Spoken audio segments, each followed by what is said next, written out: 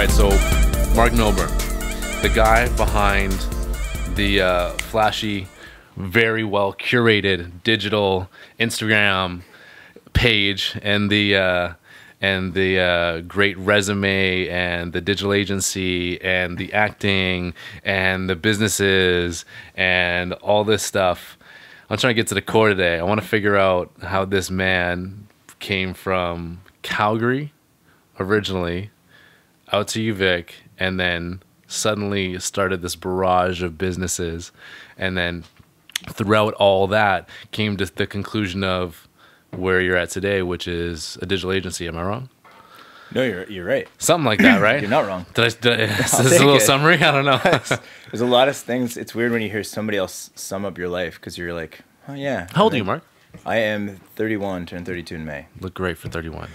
It's very kind of you to say. No problem, buddy. Yeah. There was a real shift in my life in the last 5 years I've been modeling since I was 18, and I remember going out for the role of like hot guy or cool dude, and then all of a sudden one day it became dad role. And it was like it was kind of sad when you're going to the audition room and everybody else is 40, 45, dad bod, and you're still 28 at that point in time. And you're like, okay. And so for someone to say, you look good for your age, I'm like, I'm going to hold on to that comment. I'm going to go home. I'm going to write that in my diary. I remember today somebody said I looked January 14th. Someone said I looked young. I got ID'd at the bar today. Today was a good day. Today was a great day. Yeah. No. You are actually. I didn't think you're. If I was gonna put my thumb on it, let's say late 20s, maybe. Cool. Something like that. You know what it is? I think. I think it's just that people gonna laugh, but it's just being white. Like honestly, we hit a certain age. Dead ass. We hit a certain age. We hit like for me it was this year, and everybody started looking around like, man, you look old. I would never have thought you were 22. I'll say that. Or if that's not public knowledge, 42. Yeah, thank you. That's another conversation we have. We're like, listen, should we hide your age from guests? And I'm like, nah, fuck it, let's roll with it. It's fine. No, I mean, you know what's funny is I think age. I just went to Nepal with my mom. My mom is 67 years old. We went with 29 other people aged 22 to, let's say, 40. Yep. My mom kicked everyone's ass. No way.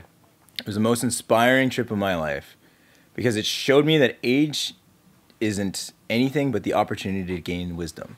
It's the opportunity to gain experiences, and it's the immense amount of knowledge that she pertains about herself, about her surroundings, about engagements, about so much that, you know, this small 5'4" woman kicked every one of our asses to the top of that mountain and back down. What does she work at? Like how?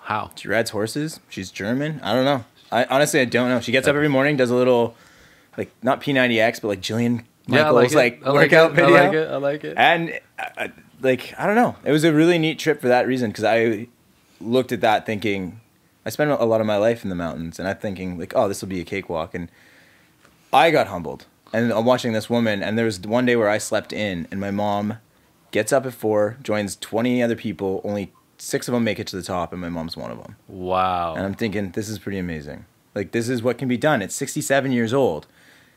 So to wake up at 32 or 31 and be like, oh, I don't know, like, I just look at her. And it's an easy transition to think, you know, age doesn't mean anything. Wow. Sorry, that's crazy. Yeah, it's cool. Did you hit the genetic jackpot then? I wouldn't think so. My dad's 6'4" and British. My mom's 5'4" and German. I'm exactly to the millimeter the height between them. Nice. My dad was skinny and lanky, and my mom's small and powerful. So no, because I tried to go to the Olympics for track cycling, I needed to be shorter and more powerful. I was a track runner in high school. Didn't have the power then. So no, I didn't hit the genetic jackpot in any sport. So right, you were kind of like mediocre all around. Exactly. I was good, but never great. You know that book that's good to great? Didn't work for me. Relentless? Relentless is, well, there's one called Good to Great. Is that one? Yeah. Oh. Yeah. What's Relentless? Relentless is good to great to... Probably better than great. Always greater. Have you read that book? No. It was good? Tim Grover? Yeah. He's a Michael Jordan trainer, Kobe Bryant trainer, Charles Barkley trainer. yeah, he just speaks about X Factor in humans, guys that are just kind of like, just, you know, have that Kevin Garnett in him, have that little edge to him, that chip on the shoulder. The concept of the zone. Concept of the zone. That's the way he actually describes it, is tapping into your dark side. That's how you get to the zone. And that's why he goes into depth, and I'm going to butcher his book, and I apologize, but it's okay. We have a fact check. Yeah, literally. He talks about you have to have a certain amount of negative in your life to be unstoppable. You can't get, like, there has to be a high threshold of negative that you've had to gone through, and anger and angst and emotion and depression for you to ever get to that Kobe 81-point game or whatever, right? And just to even get in the zone in anything that you're doing, which I think is a really interesting concept. You've been an athlete your whole life. Have you been in the zone? Do you remember the moments where you've hit that zone? Do you feel like you've been there? For sure. Maybe like twice. I'm with you. Verbatim twice. Maybe like twice. And they stand out like moments you'll never forget in your mind. Where were your moments? When were your moments? One was a soccer game, and it was pouring with rain, and I just remember everything hit slow motion. Yeah. I knew everything around me. I could feel the rain on my body, the wind like going through my hair, and I just remember like looking and knowing exactly where that ball was going to go in the goal. And then the other one was I was racing track. How old were you? Cycling. How old were you that first one? Would have been in university. It was 20. So you think about it, it was 20 years before I got into the zone. Which means you played soccer in university? I was playing like a league, but it wasn't at university. I was playing Div 1 or whatever outside. But what's interesting is how delayed it was in my life that I experienced that. I ski raced when I was younger. I did every sport you could imagine: rock climbing, soccer, baseball, whatever. But it was interesting that it took that long for me to experience that. Take a step forward, my next one was when I was trying to go to the Olympics for track cycling. And I just remember a moment where there's an event called it's called a Kieran, which is where a motorcycle leads the loop, the motorcycle peels off, and there's 8 riders, first one across the line. It's a race of carnage. It means to fight. And you're going about 65, 70 kilometers an hour. Full speed in a spandex suit. So if you hit the ground, you're toast. You're toast. And I just remember that it was literally everything again, slow motion.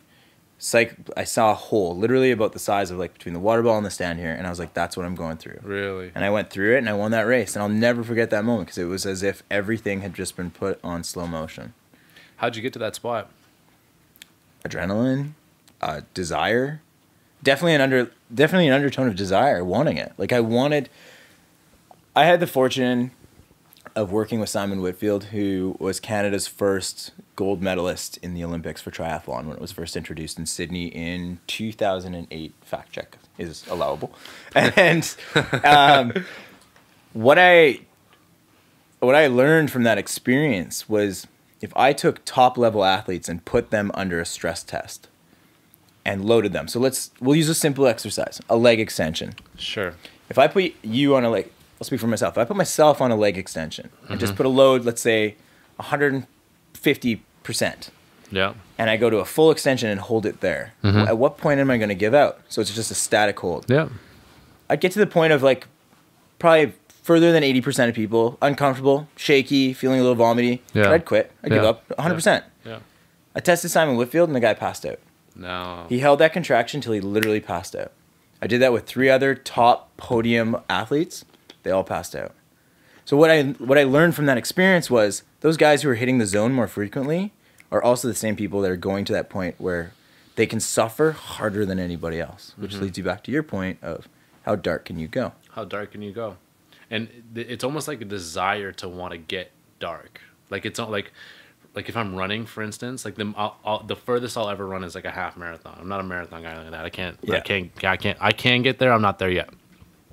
And around kilometer like 16, 17, 18, you get to this spot where you're like, you almost want to feel a little bit more pain because once you feel, because you almost you intuitively you're like, if I feel a little bit more pain, if I feel a little bit more discomfort, I can tap into something, and then my body kind of just becomes fluid, right? Yeah. And I think that's the key to getting there. It's the same thing when you're lifting weights. You've had great weightlifting sessions, I'm sure, where you've, got PBs or whatever it may be, like trying to pinpoint that spot where you change from, oh yeah, I'm just picking up my bags and go to the gym, to no, I'm here, I'm engaged, and I'm lifting the fuck out of this 500 pounds or 400 pounds or whatever this is, right? Somewhere along that timeline, something happened, right? Totally. How do you I don't know. Anyways, that's what Tim talks about in his Cool. book. I'm gonna have to check that out. Definitely check that out. Relentless is very, very cool. I coached a U17 club ball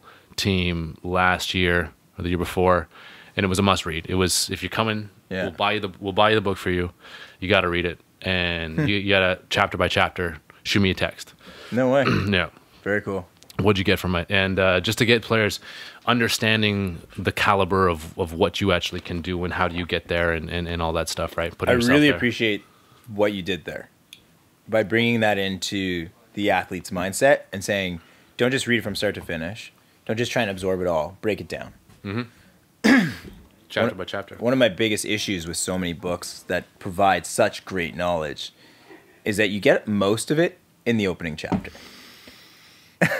Which is why I feel like anybody can write a business book, because it will only take us one chapter to do so. Yeah, business books are fugazis. That doesn't work. In my opinion, it's totally. But that's what I think is great. Is you said, okay, even though this chapter may have some regurgitated content, yeah. What is the takeaway? How does this chapter impact you? What's the one thing that you're pulling from it? Everyone's going to pull something different, but what is the one thing that you're seeing? So I'm sure that every one of those text messages, totally different chapters, is totally different. Totally different, and different in terms of the level of. So you can see the level of effort. I mean, that's why you used to write. Was it like book studies or journal studies? And you start to understand the teacher's mindset a little bit. Like you can decode like how far did you go in this text? Like, did you read it? Did you really absorb it? Did you go sentence by sentence, paragraph by paragraph, or did you skim through? Right, and you can kind of start to see, and then that reflects on the level of athlete. So the kids didn't know this, and a lot of the kids listen to this podcast now. So that you're getting lit on some stuff now. We used to score them every day out of 10. Yeah. Part of it would be effort. Part of it would be attitude. Part of it would be special play. Like a special play didn't have to be on the court. My favorite special play was when we had a scrimmage against a bunch of college guys. One of our players shot the shot to essentially tie the game, just a scrimmage or whatever. Come back and he's heads down, and one of my guys runs up to him and grabs his jaw and just pushes it up. It was so gangster. That's awesome. It's one of the highlights of that whole thing. Anyway, so we would score them, and then the last one would be will you get a point or 2 points, I forget what it was, off of how far you went into on the book, or if you referenced that, or if you referenced, we would give little excerpts from monologues or from different interviews from, Kobe, Charles, Michael, these guys, that like just little bits on and I'd have one at the top of my practice plan every day, and that's what you'd bring to practice. And you're like, hey, did you absorb that? Did you show any of that? Or did you just hear me say it and that was it, right? Anyways, there's tons of cool shit you can do with players. Coaching is very fun. Have you done any coaching yourself? Along my journey from Calgary to here? Yeah, lots. When I was a kid, I was really fortunate. My parents used to send me to these outdoor adventure camps in Switzerland because my parents are European. Oh, shit. It's also known as daycare. But so from the ages of probably like, I'm going to say 11 to 16, every year I'd go to Switzerland. Sweet. And I went back 10 years to the day, and I was a counselor.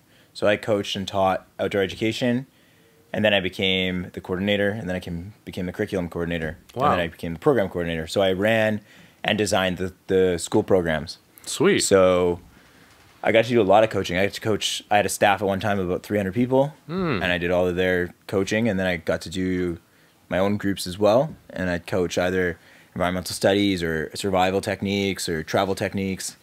But yeah, it really doesn't matter what facet or what playground you're playing on. There's a mental aspect to it that's always about refinement.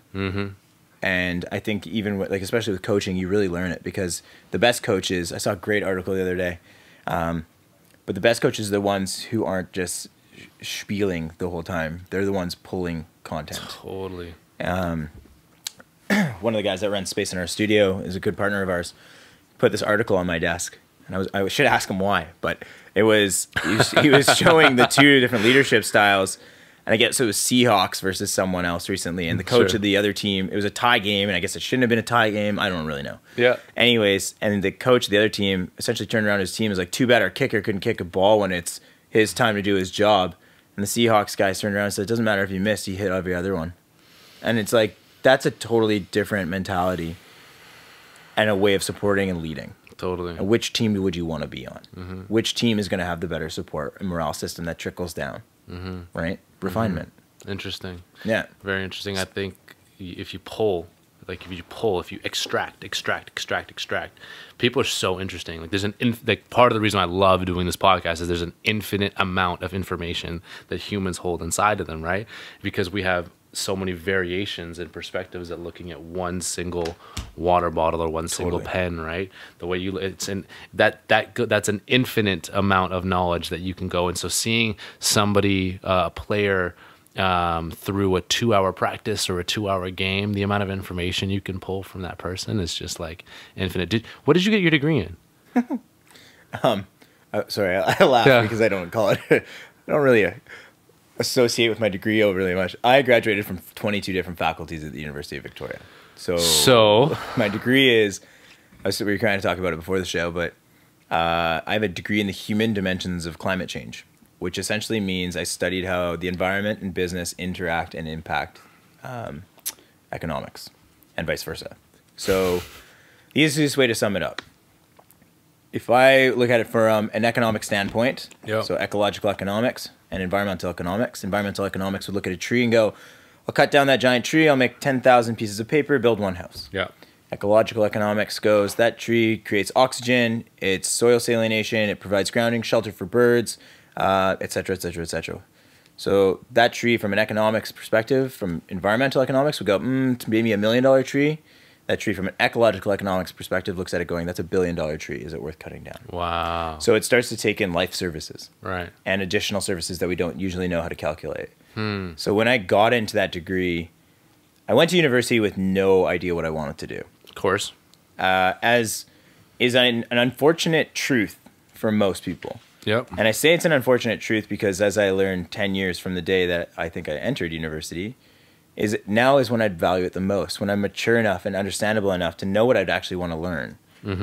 Then I went because it was something my parents said I had to do. And it was expected of me. And I was under this bullshit enigma that I needed a degree to get a job. Oh shit, here we go. It's about to pop off. And I mean, we've all read the Steve Jobs thing or the Bill Gates thing or whoever it was that didn't go to university. Great, cool, outliers are awesome. Yeah. The truth is I've never, ever, ever been asked at any professional setting what my degree is. I've been asked, what's my experience? Yeah. What have I been in? Who do I know? Probably the most important question is, who do I know? Yeah, totally. Who have you worked with? Who have you worked with? Yeah. That has nothing to do with my degree. Nothing. So when I was at university, I was very much looking for the easiest route through it.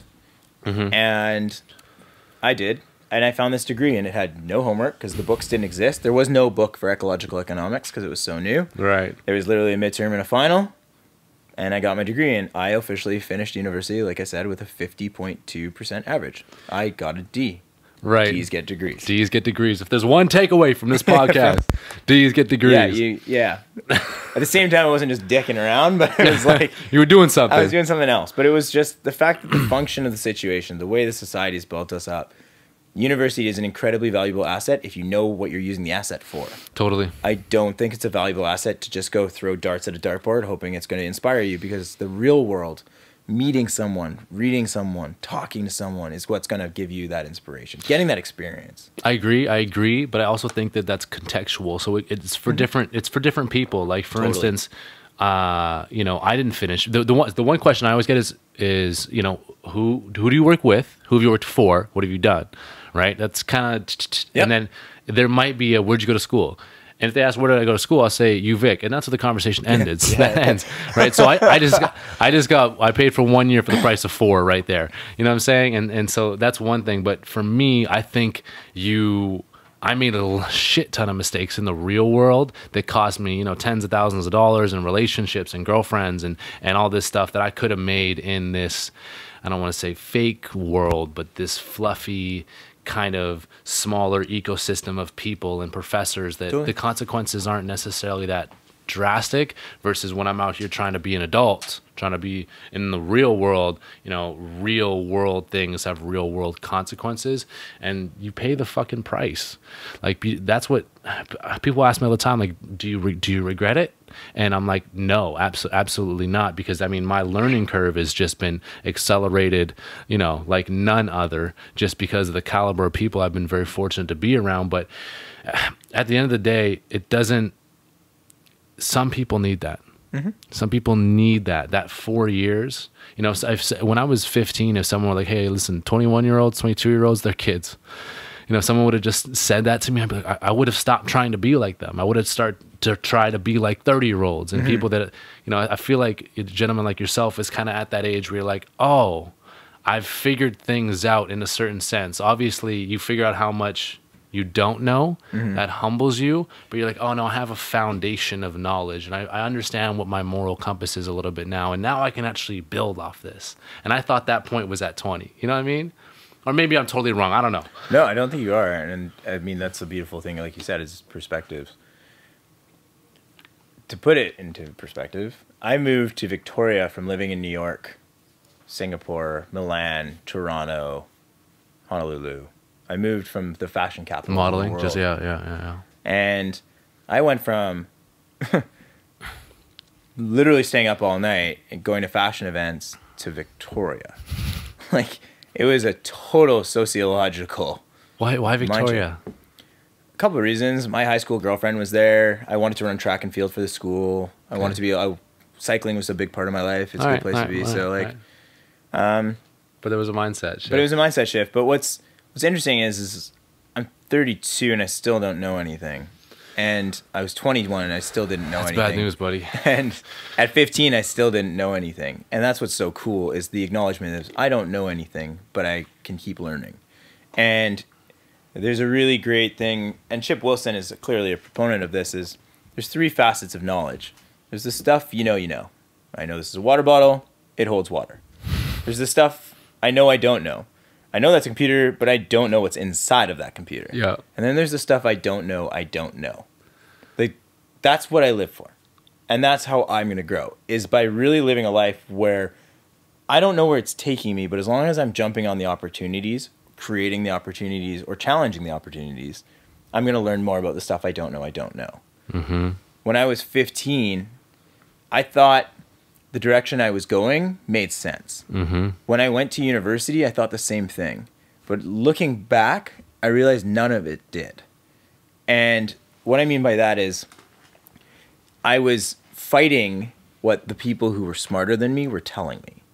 So the people who were to become my mentors in the future and people that I looked up to were just trying to give me simple things, but I was smarter than they were at that age. And to this day, I still have to challenge myself on being smarter than those people. But it is something that is what makes you recognize that the direction that life is going is based off of the knows, the not knowing, and the know you don't know. Mm-hmm. And university for me would have been a much different experience had I gone into it with, I don't know, like really accepting that. Like, I don't know what I'm going to study. I don't know what I want to do. But if I'd been much more open to accepting that instead of fighting that, I was fighting it, being like, I'm at university, this is a waste of time. Instead of being like, I'm at university, this is a great time. Fuck, I was the same way. Right? I was the total same way. And that's, if I was to look at my life, I don't regret anything, but if I look at one of the biggest mistakes I made, it was that I didn't change that perspective. Yeah. The one thing that university offers you that really stands out to me, obviously it offers many things. Let's go 2 things, is the networking of your peers. Yeah. And the accessibility to intelligence. Totally. Those teachers, as much as they're standing at the front of the class, are the most willing people to partner and teach. Totally. And I remember like Andrew Weaver, who's head of the BC chair, head of the Green Party for the Islands, I think. He was a Nobel laureate, was one of my teachers. And I got to work with him on a project. What did he teach? He was ecological. Of course he was. Yeah, something. Obviously. I don't remember that. Some hippie shit. EOS, Earth and Ocean Sciences 256. Yeah. Yeah. Oh, yeah. And but through him, I got to go work with the David Suzuki Foundation, and in line with you, I got an opportunity to go work for Nike. You're in the Nike camp. I was offered a job, yeah, but I turned it down. You didn't go to Nike. I went down there to go interview. You seem like a Nike guy. Yeah. I'm gonna be honest with you. Hey, I would. It'll happen still. You're 100% a Nike guy. That's hilarious. I actually cringe every time I meet Nike guys because I know they're fucking psychos. When I was 19, I got a chance to come work with a Nike exec had just left Nike. He was the brand head of global brand direction for Nike basketball. Very, very high up, and he left to start his own digital agency. And how Nike responded to that was, fine, go ahead and leave, but we're just going to hire you to do all the same shit for us that you were doing. And so, I went and worked for him for a year in Vancouver. That's how I initially got here, coaching and doing a lot of content and stuff like that. He a lot of my success and future successes are because of him, and fuck that guy, but he's an asshole. Amazing guy.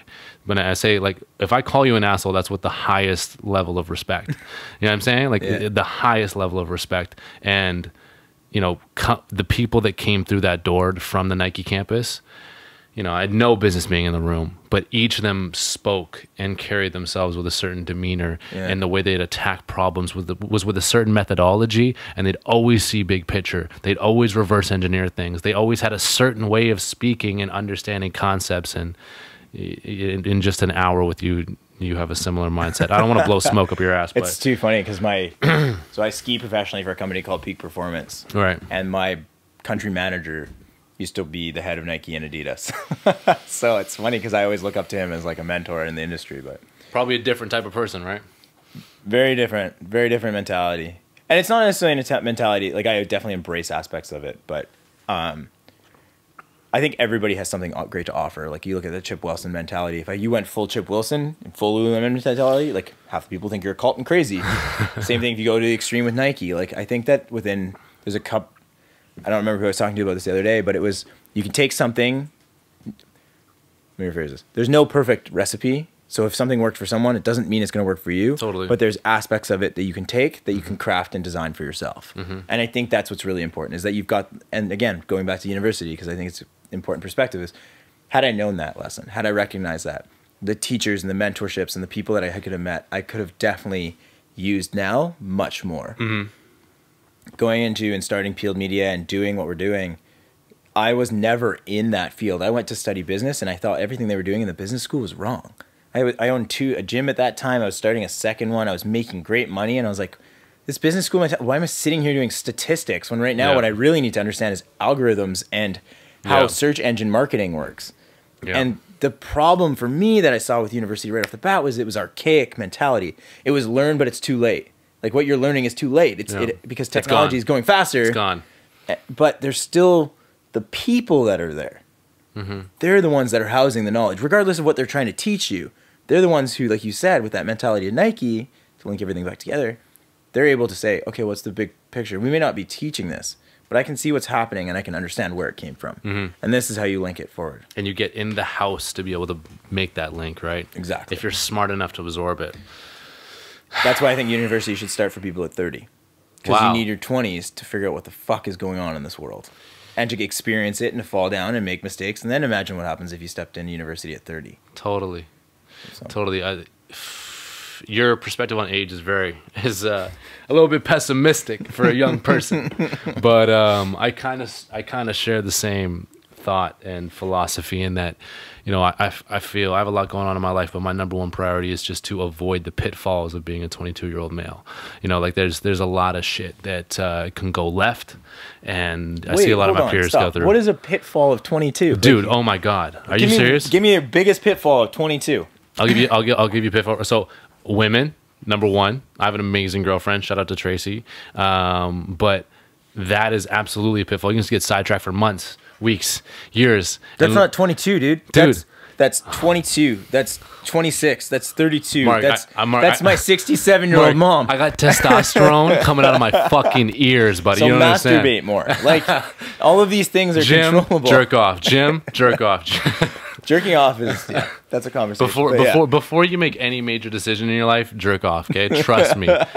You'll think about it a different way. That's a pitfall. But see, I disagree. I think that the problems that you're talking about at any age still exist. It still exists at any age because we know that the women challenge exists. Look at the divorce rates. Like everything, it's just the only thing that changes is the way that you're approaching it. That doesn't mean the problem doesn't exist. Those pitfalls exist at any age. It's just how are you approaching it? I have a life coach therapist. It was the best investment of my life. I was like, this is the most insane. I'm spending $250 for this person to talk about how fucked up I am. At the end of the day, I realized that, first of all, that's not what's happening. I'm not the pitfall. It's the lack of my way of approaching a problem. Right. And understanding the problem. Same thing. It doesn't matter. At any point in our life, those problems could theoretically be the same or a morphic of that thing, of that problem. It's just how we're approaching it. So whatever, testosterone's a bit of a different thing. Go for a run, and you'll probably don't worry, that will drop in about 6 years. You'll be wishing you were 22 testosterone wise. But from a girlfriends, from a business relationships, from a family perspective, the problems are always there, regardless of age. It's just how we're approaching them. Okay, so you know what? I appreciate you for pushing my thought a little bit in this, because like I could say that and someone would be like, ah, shit, I know what you mean, and they'll be like, I was that age too, and that kind of, it goes off down a different road. But let me rephrase that. So I'm trying to avoid the pitfalls of this section in the learning curve, because it's a point where I think I know a lot.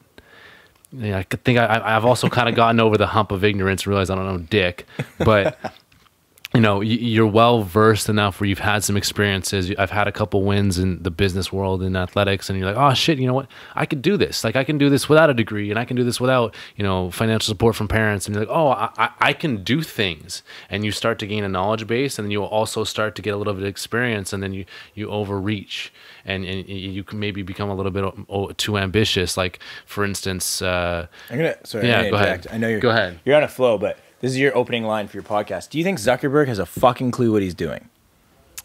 No. Yeah. Because guess what? Nobody's leading his way. He's the first to do what he's doing. You're the first to do your own life the way you're doing it.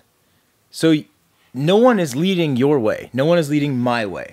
We have the world around us and what people are doing. And all we can do is learn from what they're doing and see if it applies. Zuckerberg is in the exact same situation. Granted, billions in the bank, but the thing is no one is telling him how to do it, because there's nobody to look up to that is doing his life, that is doing his company. There's no Facebook 2.0. There's no other company that he can go, oh, I see how they're doing it, we'll just copy it. Or look at the mistake they made, we shouldn't do that. Right. Every mistake he's made, he's the first one to make that mistake. And that's where the mind-blowing aspect of this world that we live in really we have to foster that. Yeah. So going back to what you're saying, think about it. I get it. I get what you're saying, and that's the space you want to play in. Like that's the space you want to play in. That's you want to go to the playground in that you don't know what you don't know. Like taking that first step, and like I have no clue what is going to happen here, but it's going to be okay. But I mean, I get it, but I still steadfast, and I think that there's some truth in, I don't mean to shit on my peer group, but man, I see a lot of people from my peer group fuck up in a lot of ways, you know, in a lot of ways, and in a variety of different, and I don't mean to like shit on like women, like man, you're too beautiful, that's why you're a problem for guys like me, like stuff, you know what I'm saying? But you know, there's, whether that's financially, like when I got into business, the first thing I got attracted to was in university. I made a bunch of money day trading, and I was like, oh my God, I know how to do this. Pattern recognition, and it's another conversation, but I thought that I was instantly good. And there's just tendencies of being this age that you just kind of have to get over. And so this podcast has been a huge growing point for me, because I get to sit down, you know, once a week or twice a week or 3 times a week or whatever it is that we do, and just sit here and be like, all right, today you don't know dick, you know. Today is a day where you're just a mirror, and you get to mirror thoughts and thought processes and ideas off someone so they can advance, and you're just going to sit there and be witness to it. How about that? And you're like, all right, okay. And a lot of times I'll, like, you know, for instance, a lot of podcasts, I'm just kind of, I'm more here. Right, you got me fired up in a way. That was my goal. You don't know what you don't know, and I like that a lot. I think that's the thesis of Chasing Sunrise in a bit. That's Julian, who I was talking about. He works in our office. Okay. No way. Okay. So he went to Everest with me. I'm a huge fucking fan. I don't know any of those guys. I just see them from afar and I see what they're doing, and I think it's badass. You want to have your mind blown? Have those guys in for a conversation. I actually reached out to them a couple of days ago. Go tomorrow to work and tell them to come here. I reached out to them. Someone did a live stream, and I popped on there, and I just had like 18 back and forths with them, answering questions and stuff, and I was like, this guy's fucking awesome, and I know the whole team's great, and I want to actually have them all in here at some point just to further that conversation, because I think what they're doing is completely unique, and it's not bullshit, and there's so many people out there that do bullshit. I'll tell you one thing about those two guys, because technically it's really like Julian. Is this three? Julian and Gordon are the two main founders. Isn't there a girl as well? There's people that come in and help with certain aspects. Okay, I don't know what I'm talking about. Sure, but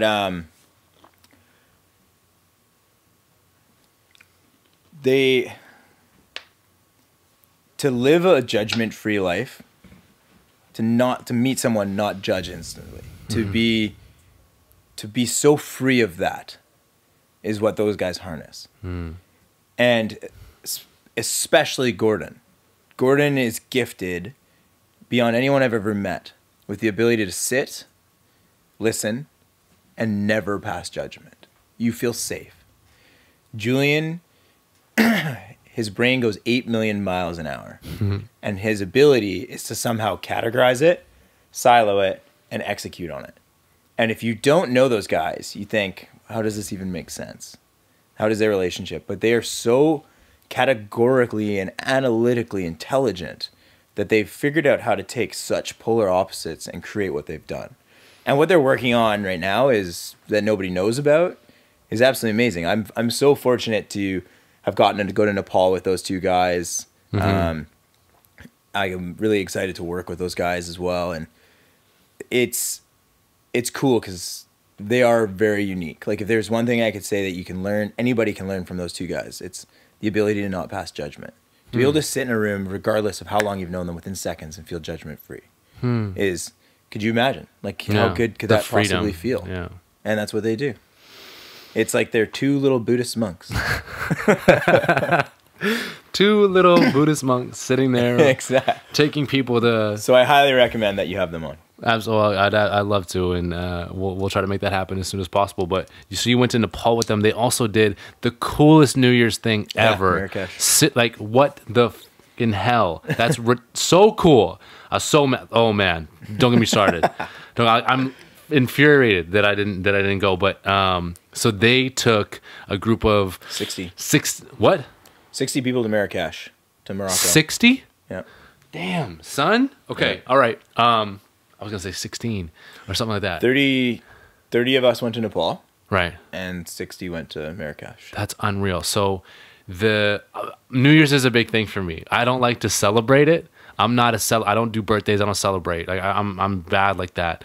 And I want to talk to you about create, execute, celebrate. I'm really curious about that, actually, because there's a lot there. We'll get back to that. We'll circle back. But every New Year's, I'm like, we're either at a point collectively as a team, and I mean, my inner circle of 4 or 5 friends, and I mean the team at Self Fired, and I mean the team of advisors that I work with at work. We're either at a point where we can go and go to, where do they go? What's the name? Marrakesh. Morocco, yeah. Go to Morocco and hike the freaking desert on New Year's, or go to Switzerland and rent out a castle, or we're nowhere at all. Let's just keep working. And that's always been and I know there's pitfalls to that. But that's always been my thing. I can't sit there and celebrate on New Year's when why are we celebrating time? Like, I get it, but and that's a different conversation. What they were able to do with that group of people and take them to such a spectacular place and orchestrate it so beautifully. And there's one thing to orchestrate it, and I've heard it from around the community that trip was awesome, and obviously it was. But then to show that digitally and storytell the way they did, that was so cool. Yeah, Julian's a freak on Instagram. I'm in awe. Sure. Not even like on Instagram, on their website, on the blog post, everything flawless. Yeah, that's true. Where do you learn this stuff? I'm gonna ask them the same question, but where do you learn this stuff? How do you get that vision? What's funny is a couple of years ago I started I wanted to do a podcast kind of thing called The Aspirers. Okay. And I interviewed them. They were my first interview. And I couldn't get an answer out of them. That's the one thing you'll notice with these guys is you'll never get like what color is that water bottle? It'll never just be green.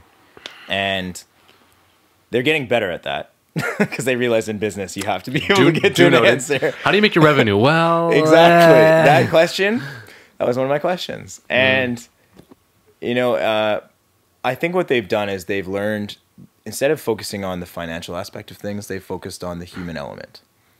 And they get caught up in the other side of it too. But when you're focusing on the human element of any experience, you also just have to put yourself in a perspective and say, what do I want? And sometimes what you want is probably also what a lot of other people are sharing. Of course. And I think that's what they did is they said, well, okay, what's the human element? What do I want to make as pure and transparent as possible? And then they just spent that time playing around on the digital platforms to do it.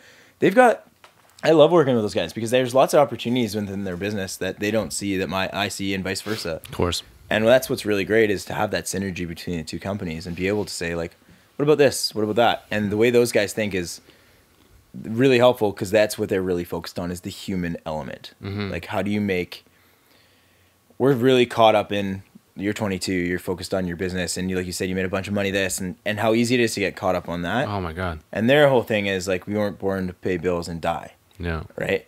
There's a human element of coming back to celebrating and stuff, but it's the human element of existing in the present. And that's what they made their focus. And they did that. They also continue to do that through their social. Because when you look at their social, you kind of almost are like existing with them. They spend the time to write thought-provoking stuff. And sometimes it's over the top. You're like, enough already. Ooh. I've seen enough of this shit for the day. And they get it. But it's trial and error, and it's their foundation is we drive the human element. Yeah, it's their method of storytelling is just so awesome. Yeah, it's that is an art in itself. Very much so. I don't know. Yeah, beautiful, totally beautiful. Create, execute, celebrate. Cool. What does it mean? Going back to you being an athlete. When you did something great in sport, or you worked really hard on a project, Of course. and your goal is to get that project done, half the time we're so focused on just getting it done, and then as soon as we're done, we move on to the next thing. What value did that have? And sadly, it's as simple as to-do lists nowadays. I celebrate a to-do list being finished at the end of the day. It feels so good to sit there at the end of the day, cross off that final line on the to-do list, make my inbox a zero inbox, and sit there at the end of the day go and take like 5 minutes to think about like I did all of that today. Yeah. Because if you don't celebrate the small victories, life blends to become a monotonous continuation of the day before. And when you just add a little celebration, and that doesn't mean much, it just means acknowledging a change or a completion of something, it really does give you a sense of fulfillment. So create is when, it's easy to have an idea. Create that idea, bring up that context. Whatever it may be that you want to do, create it. If you design this water bottle, great. You designed it, you've put it together, but the next step is executing on it. How do you bring it to market? And then once you've done that, if one person buys your water bottle, celebrate it. And set those benchmarks, but then you have to celebrate it. You have to take that 10-minute break and go outside and look at the North Shore Mountains and be like, fuck yeah. Wow, yeah. And then go back in. And it's as simple as that. And it does make you remember those milestones. You said you don't celebrate New Year's and your birthdays, and I'm with you. Like New Year's to me is another day. But you saying that and the way you said it gave me perspective to say, well, you know what? Maybe I should look at celebrating New Year's. Because what is it? It's a forced societal opportunity to actually engage with great people. And there's only so many of those in a year. So if I didn't call it New Year's, but I called it a new day. So instead of it being Sunday, it's like blah day. Yeah. And it's a brand new day. It only happens once a year, but it's a day that happens once a year. Would you celebrate it? It's just this concept of New Year's, turning a leaf, resolutions. It puts an onus on it that's not necessary. Right. It can be whatever you want it to be. And what's the greatest thing is that everything's shut down. So it gives everybody less excuses to not participate in something, and opens up the door for people to participate in more. Be that going to Marrakesh. Be that just meeting a friend because they don't have to work the next day and having a coffee. Yeah. That's where it's valuable. And that's where it's like a birthday is another thing. It's like, you know, what milestone birthdays do you really remember? You're like, well, 17 turning 18 was pretty dope in Alberta, you know? Yeah. 20 turning 21 in the States is pretty big. Yeah. But aside from that, like what, you know, and then people turning 50 is a big one. And, you know, people turning 60 because then that's all of a sudden seniors discounts. But aside from that, like, you know what? It's really perspective again. It's like, what do you want that day to mean for you? And it doesn't need to be a cake and a surprise, but it can just be you saying, I lived another year of my life and I accomplished this. I did this. Stop looking at the negatives, but think about the positives. What can I pull from this? What do I want to challenge myself for the next 365 days as I go around the sun? And that's what I mean by celebrate. You don't have to party. You don't have to get drunk. You don't have to do drugs. It's just literally taking a moment to acknowledge something you've accomplished or done or tried or failed at. That's a big one. Talking to guys that have more failed businesses than most people. Yeah. Than most entrepreneurs or whatever. Most people never even had a business, never took that jump. Exactly. Man, I'm really torn. I'm super torn on it. I think celebration of life is an amazing thing. Simply being alive is awesome. I mean, Gary Vee says it 4 trillion to 1 is your odds of being a human, all that stuff. And it's very true. I have a tendency when there's a societal norm to just automatically say no. You know, like I'm the type of guy, like my dad raised me in a way where it's like, you know, give a gift every day. Don't give a gift on a birthday. Give a gift every day, or give it, you know, once Valentine's a week. should be every day. It's like, why, like if you give someone a gift, like, why are you giving it? Because you deserve it. You know what I mean? Like, period. I don't care what it says on the calendar. That has nothing to do with acknowledgement. That has to do with consumerism. Exactly. And so that's why I have a problem with so many holidays, right? Like Christmas, I got a problem with it. You know what I mean? Like birthdays, I got a problem with it. What is the underlying tone that you do like in those things? Like I said, for me, Christmas is an opportunity for me to go see my family. We don't give presents. Yeah. We put a Christmas tree up, but I don't even think I sat by it this year. We go watch a movie together. Yeah. We go watch a movie together. I go to the gym that I grew up going to. Yeah. Like, that's what Christmas is for me. It has nothing to do with Saint Nick. It has nothing to do with presents. It has nothing to do with Christmas food. It has to do with the fact that society has shut down for 5 days, and it's okay for me to leave my job and go and do it because nobody else is working. I almost think that, like, nowadays with the way that society's progressed, forget what the point of the holiday is. Look at it as an opportunity to connect. I like that. That's it. I like that a lot. And you'll find a lot more happiness because the bullshit of the consumerism that's put on us, watching the sales, Black Friday, Cyber Monday, Boxing Day, sale, has made me hate shopping. Yeah. Because I'm either going to get ripped off before the day, ripped off after the day, miss the day, miss something, fuck it. Instead, why don't I take advantage of the fact that it's a forced holiday for everyone, and it's opened up the opportunity to connect with someone because it's okay. Yeah. Because I'm not missing anything because everyone else is forced to take it off. That's a great way to look at it. Do you look at New Year's the same way? How do you celebrate New Year's? How did you celebrate New Year's? Let me ask you that. I actually flew home from Vegas New Year's Eve, and I was in bed. I watched a movie. It was chill. It allowed me to take, because New Year's was on a Monday, so it was Tuesday. So I took Tuesday off. And I was like, you know what? Nobody else is working. Why not? So to me, that's what it was. Typically, I go ski touring. I'll go into the backcountry on Tuesday. Sweet. Because most people are hungover, and it's quiet out there. Yeah. And for me, it's a great day to reset. As for, New Year's is a lot of times from my industry, like with marketing, and it's a kind of a scary time for us. Yeah. Like Christmas is great. You got to market and get busy for Christmas. But when you get to New Year's, you're always worried because you're like, what's next? Like, it's quite a gap before the next big push in marketing, right? Yeah. Where's my next dollar coming from? So, spring marketing campaigns and the shifts in fashion lines. And so it's a bit of a different scenario. It's a weird spot. I totally get it. It's almost a blank. When's your next big push? Totally. Like magazines are spring, summer. Like nobody's like January to February is kind of a weird month for everything. It's odd for sure. When I initially asked, what did you go to university for? I thought you were going to say psychology. Oh. just because of what you do day to day, how you hold yourself, the way I see you interact with people. You're very much, you said it earlier, how much can you read off of a person? How much can you learn from a person, right? That's very much a psychology-esque way of approaching things, if you will, right? Understanding consumer behavior, how what motivates people, perspective. These are all psychology terms. One of my favorite courses at university, I took one of the 22 faculties, was consumer psychology. Yeah. And it was actually one of my favorite courses. But like I said, university for me was try everything. Yeah, totally. Pretty much my motto for life. Which is the way to go. Which is the way to go. Yeah. I know. I have a list. at home of shit that I want to try. I love it. My excuse is because it's like from day 1 of trying something to day 10, you get like 3,000% better, and then it's like, law of diminishing returns, right? But that's just incentive to just go out and try a bunch of different stuff, right? Like, why not? Totally. You're gonna get so much better on your 3rd day, dude. Like, come on, try it. But I want to talk to you a little bit about peeled media. Sure.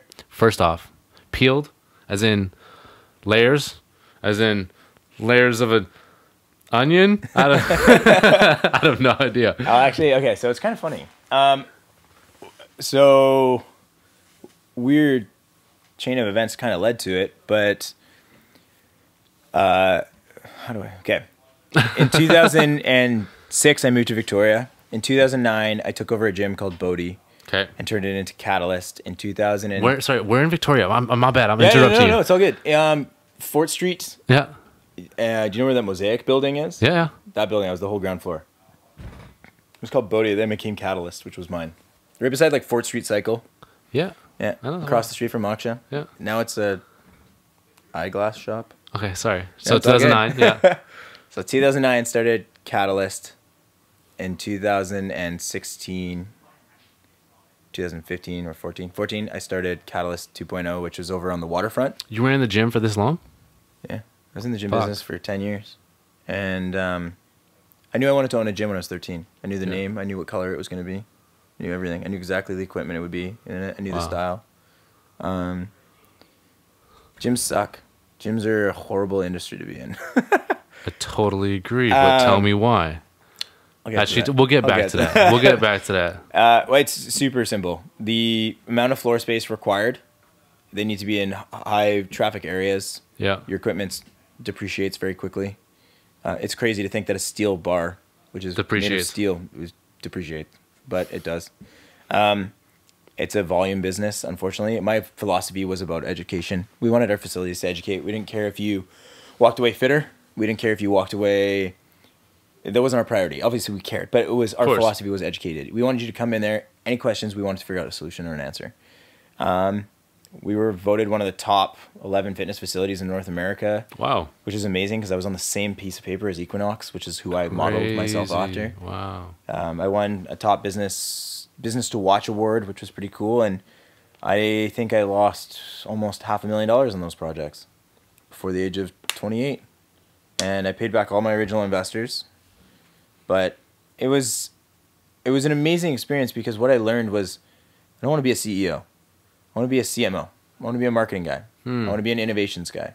But I don't want to be the guy at the top making the business decision. But I want to be the guy who runs the business, comes to you and says, what do you think of this? What would your strategy be? Right.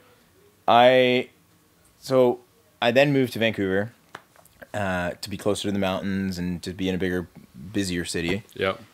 And I hired a life coach, and the life coach said, what's the connection between all the businesses you're doing? I said, well, I really liked designing the website, doing all the branding, coming up with thematics. Really, I designed every aspect of my businesses. She goes, but I hated running them. She goes, that's marketing. That's creativity. I had put on one of the largest free ride mountain bike events in Victoria's history. We had 120,000 people come down in the Inner Harbor and watch a Red Bull free ride event. Crazy. When was this? 2012. It's called Jump Ship.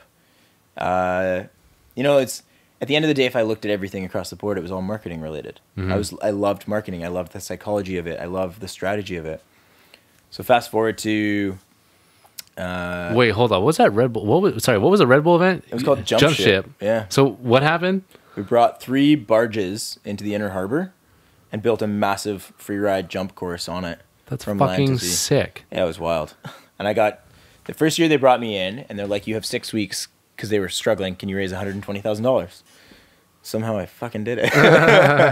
And then the next year, that year we at least made money or broke even. The next year we did it, we lost 50 grand, but that was because of how big we pushed it. But it was okay to lose money per se. Yeah.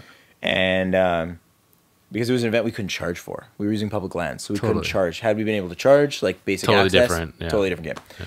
And but it was a huge success, and it was an amazing thing for Victoria. It was an amazing thing for us at that age. That's so cool. Is there any video? Can we Google something? Yeah, it's on. Unfortunately, I don't know where the real pro versions, but there's lots of like cell phone videos of stuff. And all right, try to find something cool, Bree. That's super. Yeah, it's called that's Jump super Ship Victoria, sweet. BC.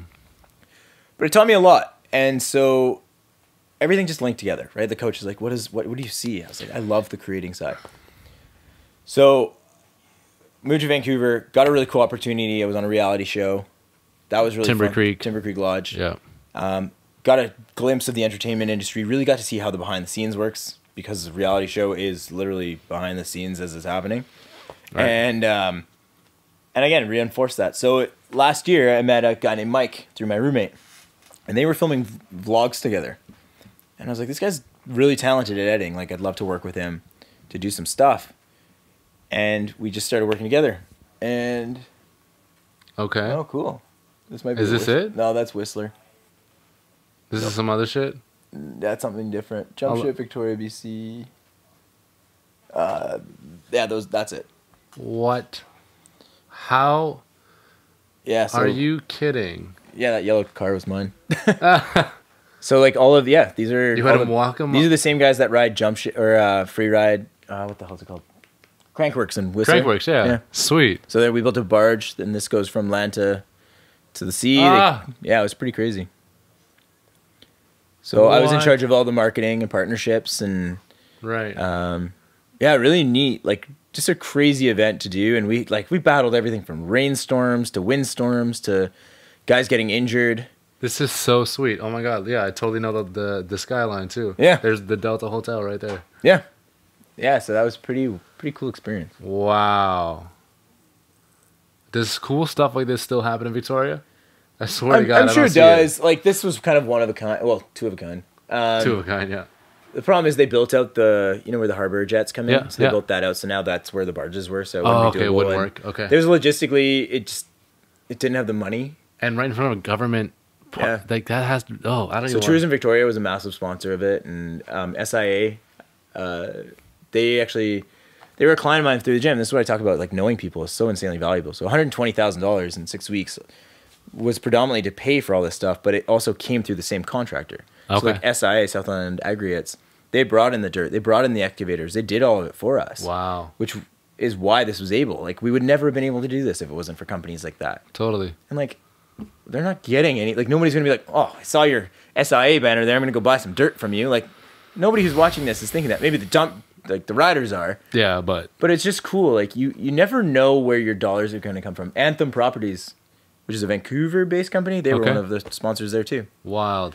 So we did all the preliminary marketing for it, and super cool, man. That's amazing. So sorry, let's hop back there. So, Mike. Yeah, so I met Mike, and sometimes you just come across people where it works, where your working relationship works, and I'm a visionary, so I can see a picture of how I want something to go down. I can say it to him once, I can voice it, he gets it, he films it. Done. Wow. And the coolest thing is there's no ego in play. Yeah. It's a vision. It's not concrete. So it needs to be adapted. And when he's got a camera, he only has my vision through his mind that he has to do. So if I say that was a shitty take, he's not hurt. Yeah. He recognizes, like, there's a reason I'm saying that. Yeah, yeah. And if he thinks it was a good take, he'll justify it. I'll listen, and I'll probably agree. But it rarely ever comes to that part because we trust each other's. And if not, we'll go back after and reflect. So we started working together on smaller projects, and then project led into project, and then eventually I said, screw it, let's get our studio, let's not be a coffee shop company, and let's see what we can do. And we started this in June last year. We're at probably just shy of 200,000 in revenues in 6 months. And yeah, it's I still haven't made a dollar. Okay, shut the fuck up for a second. Jesus Christ, June last year? Mm-hmm. Or sorry, 2 years ago now. Nope.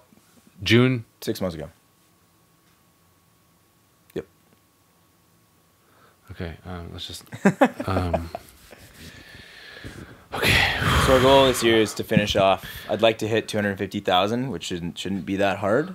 We should be able to do it, but I'd like to go 250, get to a staff of 5 in the next year, $1 million next year. You started a digital media agency? We're essentially a marketing and production agency. So right, so you create content and find a way to market to consumer. So this is what we wanted to be, was just a content creation agency. So you'd come to us and be like, hey, we need to film this video and it's about X. Perfect, done.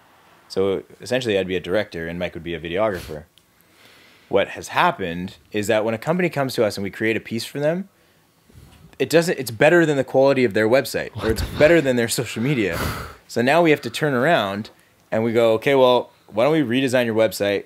We'll redesign your social media. We'll come up with your year strategy, and then we'll make the content for it. So we've become one of those newly adapted agencies, which is a marketing agency focused heavily on strategy, and then we can create all our content. And most of the time, there's a huge disconnect between, if you're on a commercial, I shot a commercial a couple years ago for Lexus. I was, I guess, an actor in it. There was the client, which is Lexus, who hired a marketing agency, who then hired an advertising agency, who hired a production agency, and then a private director. Mm-hmm. To get the pair of pants that I was wearing, the decision took almost an hour and a half because it had to go through all those people. In our situation, it goes to our house because we're now the marketing department for a company. Mm-hmm. And then when we're producing, we already know what we're doing because we came up with the concept. We know the strategy. We know the placement. The other thing is, Chip Wilson reference again, is vertical integration. Yeah. Instead of having a horizontal plane that we have to travel along, we're vertical. So if we're producing content, I also know where the content's going to go. If I'm going to shoot a web piece, but I can also cut it for Instagram, but I can also make it work on Facebook. I can also use it as a still asset here. I can also use it as a print asset down the road and a trade show booth. I can do it in one day. Most times that would be 8 or 9 shoot days, which is 8 or 9 times the price. That's how we produce this podcast. I 100%. Yeah, vertical integration. I want you to dive into real quick. There's a term, vertical integration. The people that haven't gone to, I mean, listen, man, I got a lot of education. I did 1 year business school, so I'm really in here. But there's a lot of people don't actually know what that term means, and it gets tossed a lot around, especially with entrepreneurs. Like, oh, we're going to be vertically integrated. You don't even know what that means. How do you, give an example of your business and what actual vertical integration means, and what that could mean for other businesses? Sure. Okay, so this is kind of the direction I was hoping this would go. So this is good. If we look at typical vertical integration in the Lululemon sense, went from he owned the manufacturing practices to the wholesale practices. Well, sorry, he didn't have wholesale. So manufacturing to store. So there was no middlemen. There was no other players. Yeah. He created the product. They had their headquarters, and then they had their shops. So that's vertical integration. Like design, advertising, marketing, everything is done in-house. Yeah. By doing so, you cut out distribution. You cut out all these other issues that increase the costs or decrease your margins. Yeah. What I mean by vertical integration in our place is that when a company comes to us, we can do all of the non-visual aspects. So your marketing and your strategy. So marketing is about strategy. Yeah. It's about long-term strategy nowadays more than it's ever been. Okay. Because a brand takes a long time to get its voice. As much as there's... You started this, so this is going to go somewhere. You're putting it on me? You started this conversation, you bastard. 25 years ago, okay, there were 2 mediums, maybe 3. There was television, print, and radio. Sure. 25 years ago. Websites didn't exist, right? So if you were an advertising agency, you put 6 to 10% of your revenues into marketing. So if you're $1 million business and you're doing $1 million in revenue, you're putting $100,000 at the most into marketing for 3 platforms. Let's go forward 15 years, all of a sudden web comes. What became the biggest thing? So now all of a sudden you have to put it on your website. Okay, so now you've just got 4. Website, remember how big websites had to be? They had to do everything. They had to be engaging, they had to have conversation pieces, video, call to action, everything. Yeah. So, but the marketing budgets didn't change. It still was 6 to 10% of your revenues, now doing 4 platforms. Right. Fast forward to today. Marketing budgets are still 6 to 10%. But how many platforms do we go to? At least websites are now becoming simpler, right? Now they're just the house. They house the information. That's it. They don't have to have a personality. They don't have to be engaging. They just have to literally be like, how quick can I get my information done? But now you have Instagram, Facebook, Twitter, Houzz, Pinterest, and the list goes on. Then you also have television. You've got radio. Now all of a sudden you've got Spotify. So you've got all these different platforms that didn't exist before with the same budget. I.e. podcast. Yeah. Exactly, of 6 to 10%. So imagine being a marketing company, and this is why the big guys like DDB, Taxi, these big agencies are struggling, is we're going, okay, there's the four of us right now. 25 years ago, we have $100,000 to work with. I can pay you each $25,000 to work this many hours and do this. That budget's still the same. Now I need you guys to do 25 times the amount of work for the same budget. Yeah. Because without vertical integration and without understanding the long-term strategy, you're going to be blowing your money on content creation because everything can fit to a certain piece if thought out in advance. And that's one of the biggest issues with the industry right now is like that hasn't been thought about really. It's like the marketing budgets we haven't really increased, but where we have to pull them, we have to stretch them 8 to 10 to 20%, 8 to 10 to 200% further because there's now more platforms to play on. And again, like I said, fortunately, some things have simplified. Websites have simplified. Yeah. They're less about being crazy and image-based and all this stuff and having to integrate with everything. They're supposed to be the housing of information. Yeah, they're just kind of simple accordion style, you know. Exactly. Boom. Single pages are killers, right? That's what we want. Totally. What's Facebook? Facebook is a digital magazine. What's Instagram? Well, Instagram is 2 parts now. Actually, it's 3. Instagram is your feed. Okay? Then you've got your fucking personality, which exists in your Insta story. And then there's Instagram TV, which no one's mastered. So, like, now we got that platform. Well, it's so new, but yeah. You've got YouTube, right? Then you've got, like, there's so many. And, like, Spotify is an unbelievable asset because now a brand can create Spotify playlists, which showcases brands. And then you can add advertising on there. The marketing world, though, it has become extremely extravagant, the potential is huge, but the cost, if you're not efficient and long-term strategy thinking, it's undoable. You can't do it. And that's what's wild. So you have to be a jack of all trades in order to make this work. And so adaptable. So, like I said, does Zuckerberg know what's going on? Does he have any? Neither do we. Right. Like, I don't have a mentor in the industry, and that's what I've been dying for. It's like, I'm going to get into this. I'm going to find a mentor. I went to a girlfriend of mine who used to be the head at DDB for female innovation. Okay. She's like, I don't have a fucking clue what's going on now. She's like, marketing isn't what it used to be. And you see it, like, look at, there's a shoe company you just had on, Vessi? Vessi Footwear. Vessi. Yeah. They did Kickstarter. Yep. Okay, when Kickstarter started, there was one Kickstarter. Now there's like 100 different crowdfunding ones. There's women's ones, like women-only products. Yeah. There's like probably amputee version too. Like if you're missing a limb, you can raise funds. Like you never know what. And that's the thing is like they used that platform and got their funding and they grew. There's also less barriers to entry into marketplaces now too. His product, though unique, it isn't that hard to have something to compete against it faster than ever before. And that's the other thing with marketing is like, you have to be quick, efficient, but you also have to think, what's your long-term strategy? Because nowadays you can't just rely on the quality of your product. You can't just rely on the branding of your product. You have to rely on how those things work together. And that's what's really interesting about the way things are going. There's no mentors. There's nobody to really look at. There's nobody that has figured this out. That's why I laugh at textbooks, right? Like marketing textbooks are hilarious. And there are fundamentals to business, and I don't mean to shit on them or anything like that. But things are so fast-paced. In many situations, in many businesses that I've been a part of, small and mid-cap, they have all struggled with the concept in the past 2 to 3 years of, okay, let's hire a content manager or a social media manager. And they'll look at me as the young person in the room, and they say, what would you suggest? And I'm sitting here like, I don't fucking know. You know what I'm saying? And the feedback, I'll go and I'll say, listen, I don't know. Yes, I interact on these platforms and I understand them, a little bit more intuitively than you might. This 60-year-old balding white guy, and because a different game. And but I'll say, listen, nobody knows it. I think you just need to hire the person that can execute and pivot the fastest and is willing to learn at such a rapid pace faster than the next guy. And whoever you can figure out to pivot and move and learn quicker than the next guy, I just think that's going to be your guy. I don't think there necessarily has to be a knowledge base. You're right. There's no way to prove that one strategy is right and one strategy is wrong until you've done it and it didn't work. So Right. like, in advance, like just because you tried something on social platforms, whatever it may be, doesn't mean it won't work for another brand, because the way their voice is, the way that their whole package is created, it might work. We had this comes back down to process efficiencies and inefficiencies. What I mean by that is we were approached by a company recently, and they're like, we want to do this, and we want to do this, and we want to do this. And we're like, here's a quote. It's going to be big.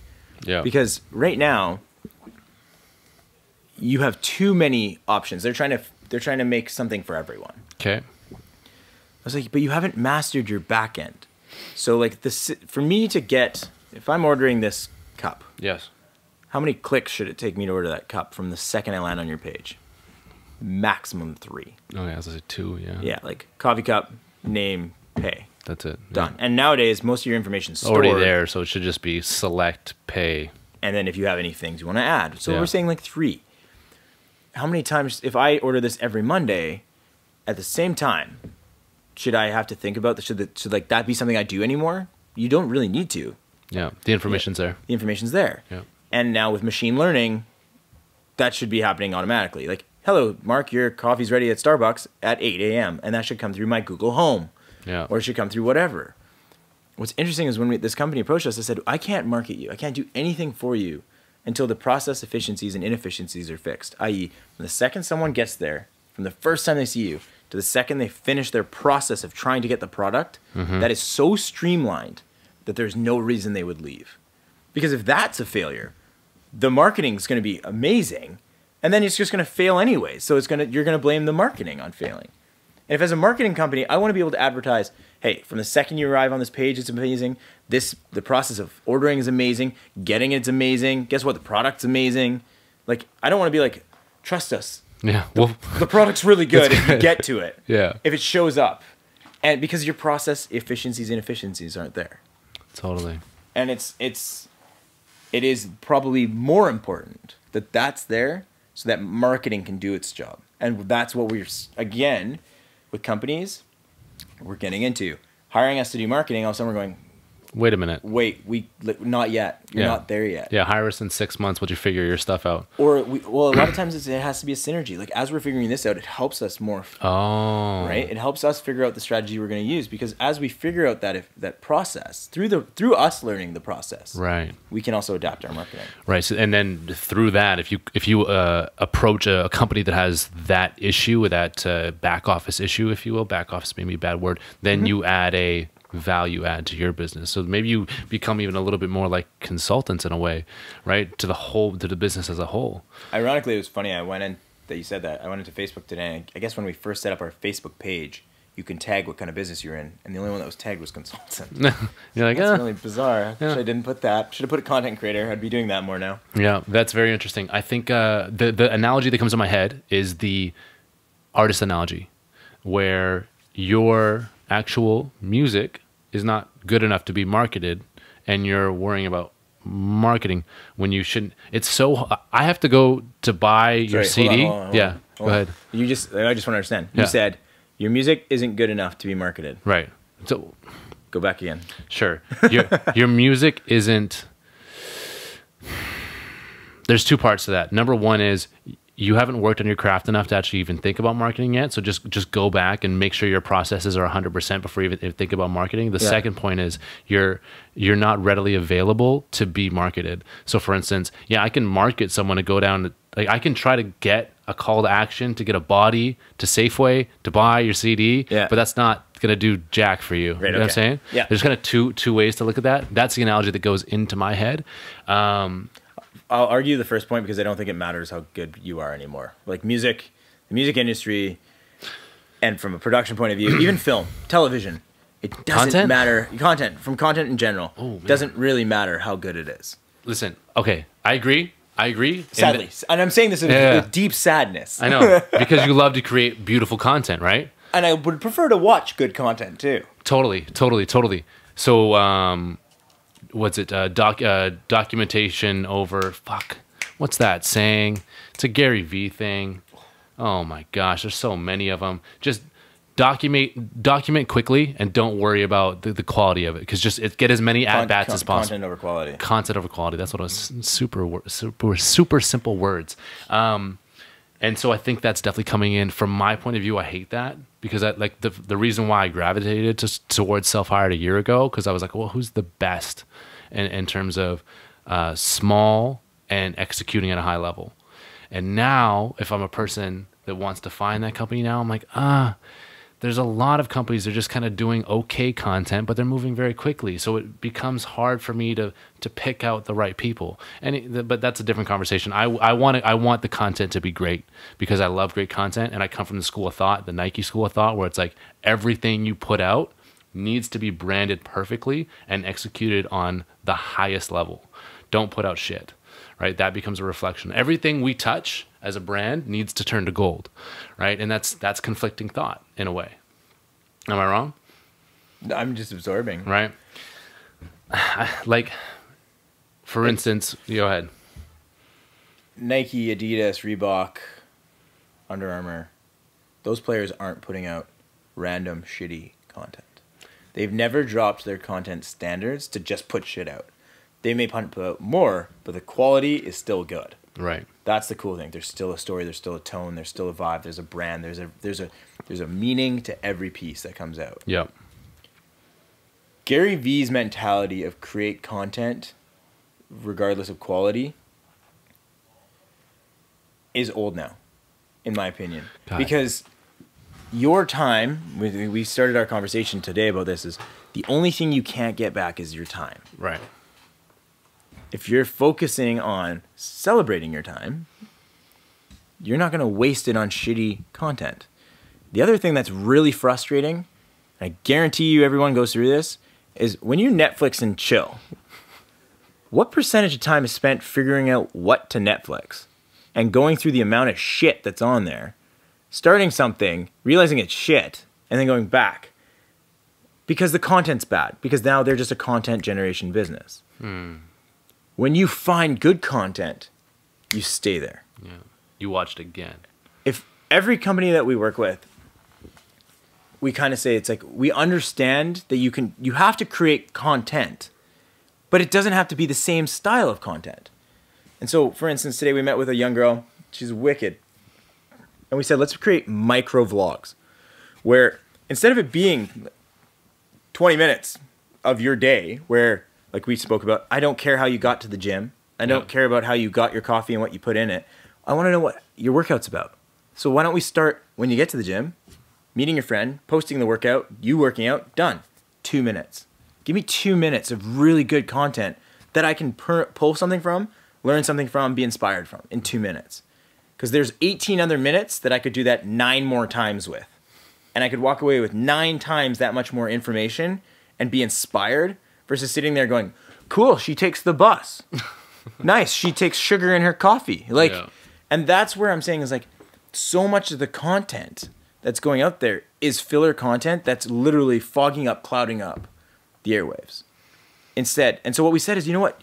Let's create those 2-minute ones that are really powerful, but then do some self-blogging where you're walking around just holding your camera, but then still have a little bit of purpose. So it's intermingled in there where occasionally you're doing your Insta stories like, I'm just with my friends and cheers. Cool. It gives you a personality.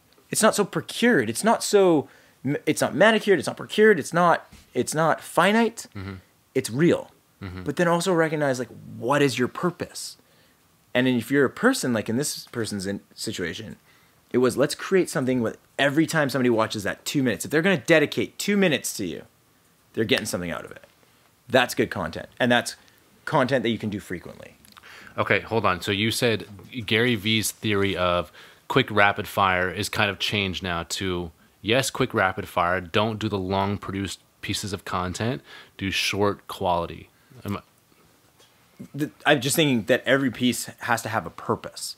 Got you. Creating, what he's saying there isn't purpose-based. Sure, create as much content as you want if it has purpose.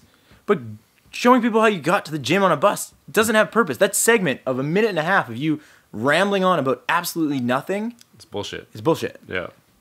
So fill it, like cut it. Like it doesn't need to be 20 minutes. Like I know people love Joe Rogan. Mm-hmm. And I understand why they're 3 hours in length. Because sometimes it takes 2 hours and 45 minutes to get to the guy comfortable enough to speak his mind. Totally.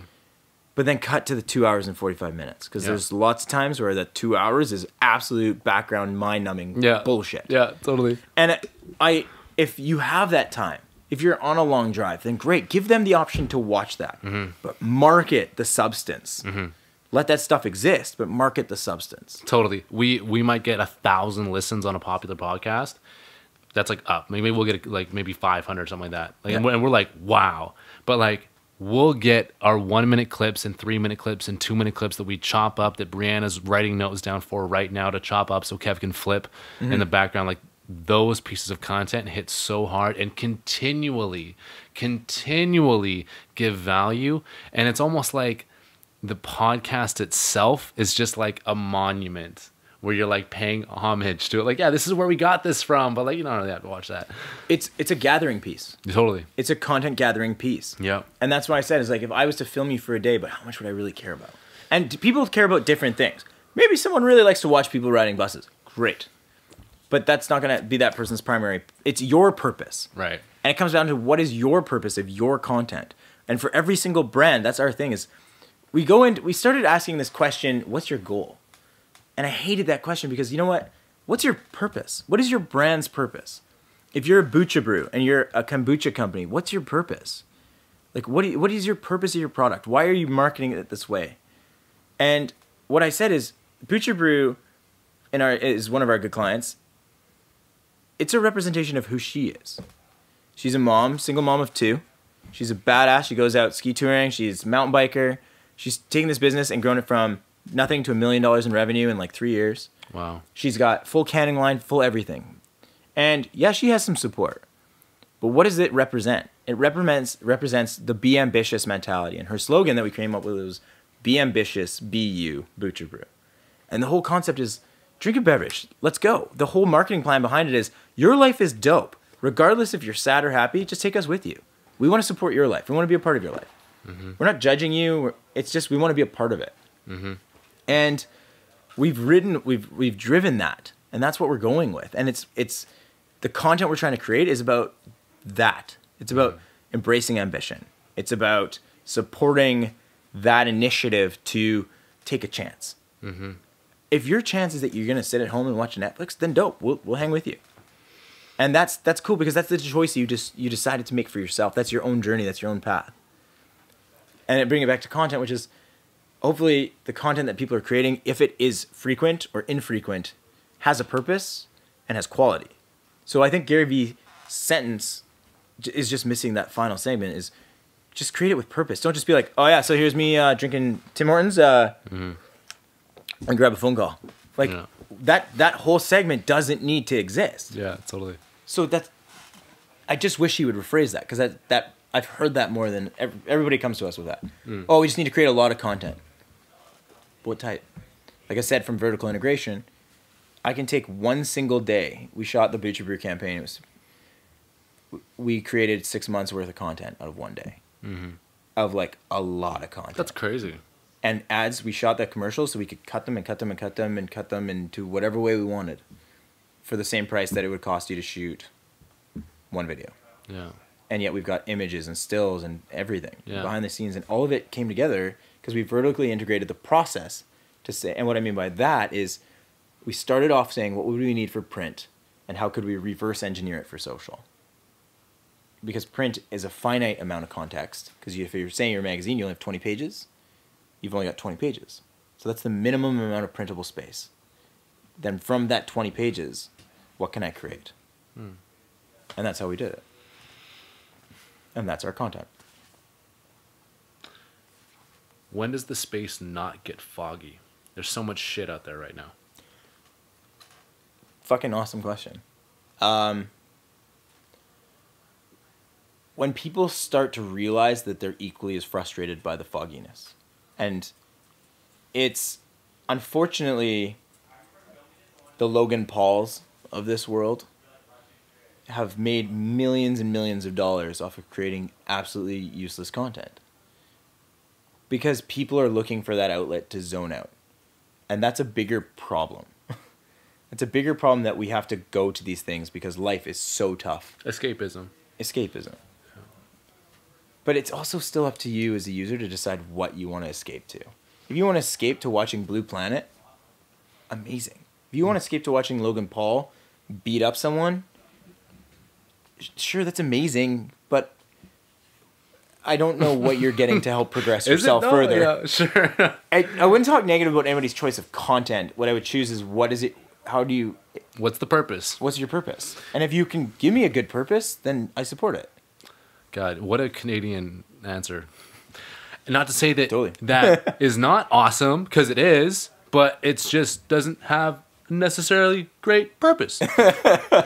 It's shit, Logan. That's what he's trying to say. Agreed. That's hilarious. I'm super off that whole thing. I'm like really disconnected from like Logan and all that stuff. I don't know. I don't want to be connected to it. I just have to read it. I have to know about it. Totally. It's your job. I want to answer this question. You said, yes. How do you know when it's going to become defogged? It's going to become defogged because people are going to start going back to humanizing again. You're going to start saying, can I Netflix and chill? Or can I finally, for the love of God, put my cell phone away and just go talk to a human being? Totally. And that's what's happening. Gosh. Okay. I'm so glad you went that route. I have a theory. In 10 years, I want to own culture centers.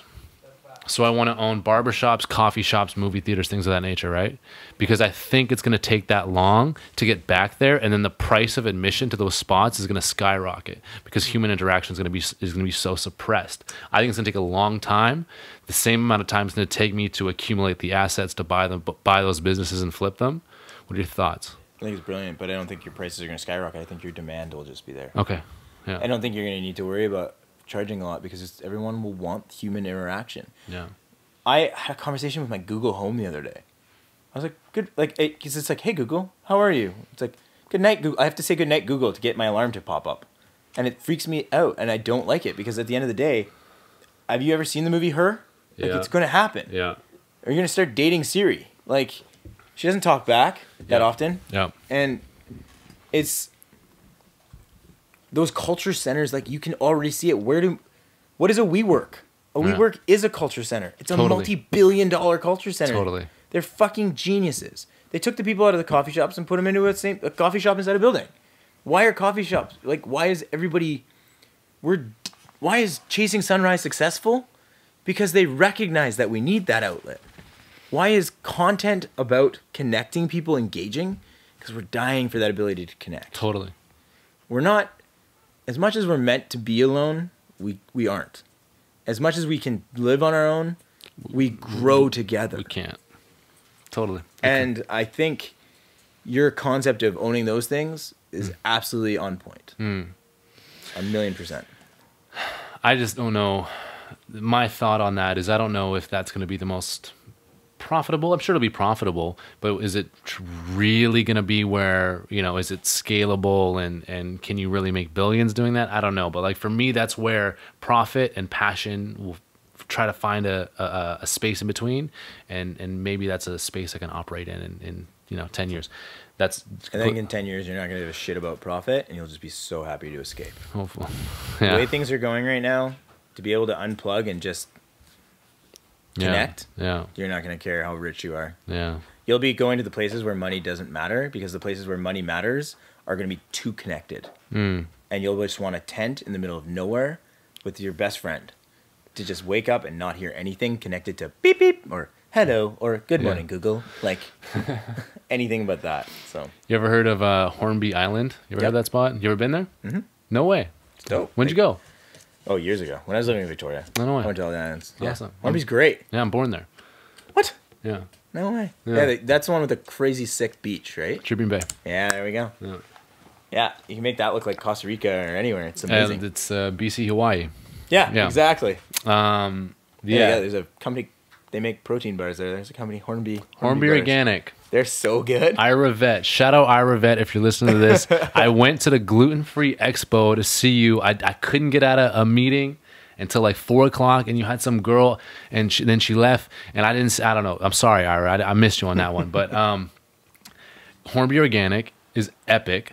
That whole island is a gem. And that's, for me, that's that spot. You can't get cell service there. Like maybe a bar. And obviously Wi-Fi is there and stuff like that too. But that is 100% that place. And I think that spots like that are not too far, but far enough, are just going to, you know, skyrocket. And I think just that general concept, I couldn't agree more with just human connectivity. I also, on that, I want to move on from this, but I think that employers and kids in college, just to loop this conversation all back in, are like, well, what jobs am I going to have in 10, 20, 30, 50 years? Obviously, I'll have to change employers many times. These trends are evolving as we go. Algorithms and machine learning are going to replace people, robotics.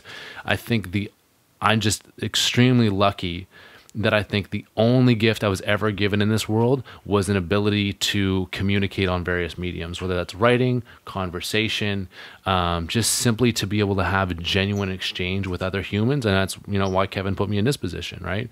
I don't fucking stand up to you for a second in terms of like catalog and resume, but I can sit down and I can have a conversation. I know I can do that. It doesn't matter who we come and have sit in that chair. I know I can have dialogue with you, right? So one of my theories, or one of my theses is when we get to that point where, yes, the employment landscape has changed, the number one highest paying skill will be client relationship management, not a CRM, not a software, but your personal ability to manage relationships in a genuine way and communicate in a genuine way, and then double down on that. So by the time I'm 30, 50, 40, I'll be in a position to actually execute that on a high level, not in a way that makes the most money, but in the way where you're actually invested, and you can, like, my value, perceived value and actual value, because of my communication skills, will have gone up so much, and I'll still be able to care. And because of that, you'll be worth something. Just a thought. Empathy. You can't teach machines empathy yet, but I hope they can. They can teach compassion, but you can't teach empathy. There's a company called Singularity Net that does machine learning, and its concept is you can't just give a machine a set of ethics and a code of ethics, because what's ethical today was not what was ethical 60 years ago. So you have to give that a subset of a base to grow and learn off of, and you have to foster it and change it like a child. And I think it's the way to go with machine learning, and to put ethics into machines in some way, shape, or form that can reflect our values as a society. Totally different conversation, but very, very interesting. And I work in ethical investment. That's totally, what we try to do. And so integrating that into our business plan and offering that as a solution is very, very interesting. And it's super, it's in its infancy. Now, you said something here. You said, we started this in June, and we got away from that. Can you walk me through when you met Mike? Let's say Mark and Mike. Oh, yeah, cute. Real tough. It should be. Parents were super creative. Mark and Mike Co. Yeah. Mark and Mike marketing. Yeah, I like it. When that connection, when the light bulb went off in your head, like, oh, this is someone I can build with, and our skill sets work well together. When did that go from, okay, light bulb went off, to launching, to where you're at now, to having $250,000, revenue target? Please walk me through that in as great detail as you can. I mean, realistically, I think I learned the greatest lesson last week. I learned the greatest lesson before that. So, like, my understanding how the industry had changed from being 3 variables to 100 variables, that was 2 weeks ago. Wow. Last week I learned that. God, I'm glad we canceled on you. Totally. Here's I'm gonna ask you a question. If I was to say, Josh, build me a house, and that's all you had for parameters, how big would my house be? What would it be? When would you stop building my house? If I just said, build me my house. I wouldn't stop. Right, like you could just keep building. You could be like, I'm going to add a bathtub here. I'm going to build this. There's going to be a water slide. In the creative world, actually, hold on before I get there. If you go to Future Shop or Best Buy, yeah, and you're buying a TV, what's the one question that makes you cringe? The price. What's your budget? Oh shit. Okay. Remember that question? Yeah. Like, you get that, and you're like, you don't want to tell the guy, because you're like, If I say 1,000, he's going to upsell me to 1,200. Like every time. Like that fucking asshole. He's going to upsell me. Yeah. In the creative world, the only parameter that exists is budget. I can make anything from nothing, but I need a budget. And that budget could be nothing. I have no money. Then maybe we can still do something with what you've got. Yeah. But if you don't give me a budget, I'll have a full Nike campaign. We'll put a car in space. Yeah, You know, like yeah. anything's possible. The biggest lesson I've learned this year is that the creative industry needs a budget. If you come to me and said, I have $5,000 for this whole year to market, give me an hour with my team and we'll see where we can do that. And if I can turn 5,000 into 25,000 next year, that makes my business go from 250 to $1 million. So what we've done is we've learned these lessons. We've made some huge mistakes in the first 6 months of operations. Massive. I hired a client. The scope of work that I gave her would be worth today like $100,000, and we charged $3,000 for it. Yeah. We were just so happy to get a client. Yeah. The quality of our work still isn't where we want it to be, but we recognize that this process, it's only going to get there, and it will get there fast because we really spend the time to reflect on what we're doing. And when we started, it was, what do we want to shoot? So we started shooting the stuff we wanted to shoot. We reached out to those companies. We worked with Peak Performance to shoot their products. And then we started realizing like, well, we kind of want to shoot this too, and we want to shoot this. And we started realizing at the end of the day, marketing isn't just industry specific. Marketing is marketing. And at the base of marketing is strategy. So strategy exists in every single industry. So what we started off was a really closed mind. We want to be an adventure and lifestyle and travel. At the end of the day, if we're in marketing, we're technically in the business of strategy, which means that we can work in any industry as long as we do our research. And so that's why we've been able to grow as quick as we are. Wow. And like literally tomorrow, I go from a cosmetic surgeon's office meeting to Butcher Brew budget meeting. So kombucha company, plastic surgeon, rubber manufacturing plant, and then I have... Not Gore-Tex, right? No, Sorry. not Gore-Tex. Into a plastics manufacturing plant, which is kind of similar, and then into the Vancouver Club. Oh, wow. So you tell me where the similarity is. There isn't one. Like Businesses. they all have rubber on the bottom of their shoes. Like, Yeah, that's it. but it's the fact that at the base of all of it is strategy, and how are we trying to get your message across? And so that's, I think, why when you say how do we get to where we're at, is we're looking at putting more weighting on the strategy, less on the creative side, knowing that once the strategy is in place, that's when we weight the creative side. Wow. So it's going to be an ebbs and flow business with our team. Okay. Yeah. Okay. I have two questions for you to close up. But you gave me half an answer. You gave me a very in-depth. You gave me an answer of a scholar. And I like that answer. Cool. That's the answer I want. Okay. Now, for the listener, they want, okay, yeah. So he asked the question, and he said, well, we changed our strategy along the way. We did this, that, and the other. What's the practical to that? Like, for instance, there's digital marketing companies that will always be stuck in the $3,000 client. And then at some point, you made that jump to the $10,000 and then to the $50,000. How did you make those jumps along the way, and when did they happen? And when did you get a studio, by the way, as well? 3 months after opening. But it'd be great to be down in Yaletown, but I'm 3 doors down from Oppenheimer Park. I have doors, alarm systems, and everything, but I love my studio space. 14-foot ceilings. Yeah. I've got homeless guys in the back alley who you can learn from and give juxtaposition every single day to the life I live. I have some of the greatest conversations in my life with the guys back there to really bring it back home of that's a whole other conversation. Yeah. I just knew originally I rented a really expensive apartment in Gastown, and I just realized I didn't want to have meetings in my house, and so we moved out of that really quick. And I found this studio space, and we built like a photorama wall so we could do all our photography, because I'm partnered with a modeling agency as well. Right. So I do all of I'll build all the portfolios for the talent, which allows me to get creative and shoot. Did you get to the point? Was it a leap for you to be like, all right, now let's add this overhead? Did you push a little bit further, or was it like, no, we have the revenue now we can actually sustain this, let's get the space? No. They say don't start a business unless you have 3 to 6 months in the bank. Yeah. And I'm always been naive. My gyms were the top 11 fitness facilities in North America, based on appearance purely, because I spent every dollar I could to make them look the way I wanted them to. I took what I lost, like as a lesson, and did the studio as basic as I could, knowing that I needed the money to be at least able to last us. The reason I went to the studio was I could afford, if I had to give up my apartment, I'd live in the studio. We have a shower there. I have a sink. I have a kitchenette. It's fine. And my business partner and I are both the same. Like, we can live lean. Yeah. We recognize that our business is about living lean right now. In order to grow, like, I remanufactured my life. And what I mean by that is I love skiing. It's my life. So I turned around to my sponsor and I said, you want me to do this? I own a marketing company. Buy my ski pass this year. So support me. Instead of giving me as much gear as you do, buy my ski pass and I'll shoot more content for you. Mm-hmm. Done. There's my free skiing. Food's my biggest expense. So I turned around to a food company and said, I'll do your marketing for you. You feed us. Done.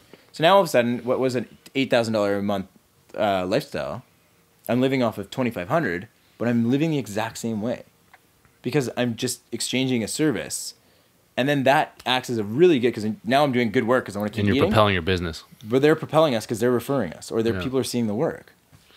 So I guess, I mean, are we going to grow to the numbers I want to? I know. I just hired a project manager on who's going to come full time. And I believe that that's what he's going to do. He's going to build those systems. He's going to act as our CEO. And hopefully, based on what my life coach / therapist has said and my team, I don't see why we can't. And if we can't, it's fine, because I'm going to leave this company with the knowledge I have, and I'll go to whatever company I go to next, or do whatever I do next. It can. With a fucking MBA the hard way. Yeah. So, gangster. Yeah. It's gangster. We got to wrap here, but I got to ask last. I swear. I swear it's the last question. Go for it. You're this person you've crafted and beat yourself into at 32. Through his experiences, people, businesses, yada, yada, yada, yada, yada. What makes Mark at this age? The willingness to consistently take risks, to find opportunities, and to take care of the people around me. I learned a lot on my trip to Nepal with my mom. I'm more nervous about my parents' health than I've ever been, though they're the healthiest people ever. It's just, I don't want to lose that time. And the biggest thing I think that where I'm at is that money means fucking nothing. People are chasing money. I'll chase an experience any day. Wow. I'd rather get up, get paid shit, go to a job I love, be challenged emotionally, be challenged mentally, and come home. Mm-hmm. And that's what makes Mark. Beautiful. Well, Mark, thank you for giving us your most valuable asset, time. So I really appreciate that. And this is this conversation that I could push this to 4 hours easily. I had Cole's notes. I didn't hit them, and I never hit them. And I hate that because I love having a plan and executing the plan. The plan never goes like that. I appreciate it too. I wanted to get more into your story. I wanted to get more into the philosophy, but I just eat the digital up, man. I just eat it up. Well, if you get enough listeners, I'll come back. I appreciate it. Mark, thank you so much for your time. And listeners, as always, thank you for rocking with us. Thank you so much. Wrap.